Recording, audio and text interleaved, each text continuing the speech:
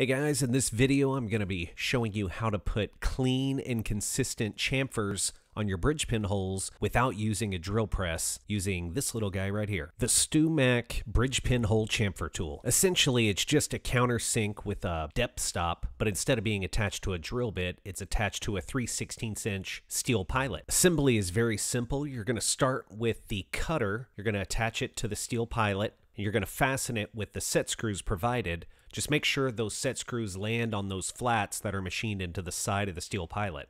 From there, you attach the depth stop, again using the set screws provided.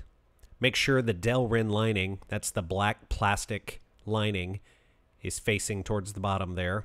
And there you go, we're ready to try it out. Now, to work with the bridge, I like to use double-sided tape on a workboard so I can hold it securely, but I leave just enough untaped on the outer wings of the bridge so I can get something under there to remove it. Because remember, you got to remove it without damaging it. So now you have something to hold your bridge in place. You can clamp that workboard if you need to. I make my bridges with 3/16 holes. And as you can see here, that steel pilot for the chamfer cutter actually fits right in there. I mean, it's a nice snug fit, so you know it's going to hold the center of that hole perfectly. So now we have it chucked up in a drill, and we're going to cut a few chamfers. All you need to do is hold the drill straight up and down and let the tool do the cutting. Don't bear down on it. You might damage the top of the bridge more than you can sand out. It cuts very smoothly, and each chamfer is going to be a consistent depth and consistent diameter. I have another countersink type of tool that's actually not made for bridges, but I wanted to try it out anyway just to see what would happen since this tool has a lot of cutters on it. It's actually made for tuner hole bushings. You're supposed to run that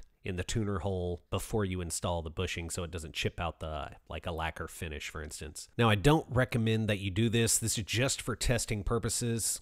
I mean, you're not even supposed to use this thing in a drill. It's supposed to be used by hand. But I wanted to see what would happen in an ebony bridge. Now, after cutting a couple of chamfers into this bridge using this tool that, again, is not made for this, it does not do a good job. It leaves a lot of ripples in the chamfered area of the hole. I didn't get a very good shot of it, but it is not a clean chamfer. So from there, I wanted to grab the chamfer tool, chuck it back up in the drill, and see how well it would clean up those holes. You can see a little bit of a rub mark on the surface there that I cleaned up real easily, you know, just with some 4/0 steel wool. I probably worked on it for 2 or 3 minutes and just edited it down so you didn't have to watch all of it, and then just cleaned it off with a vacuum.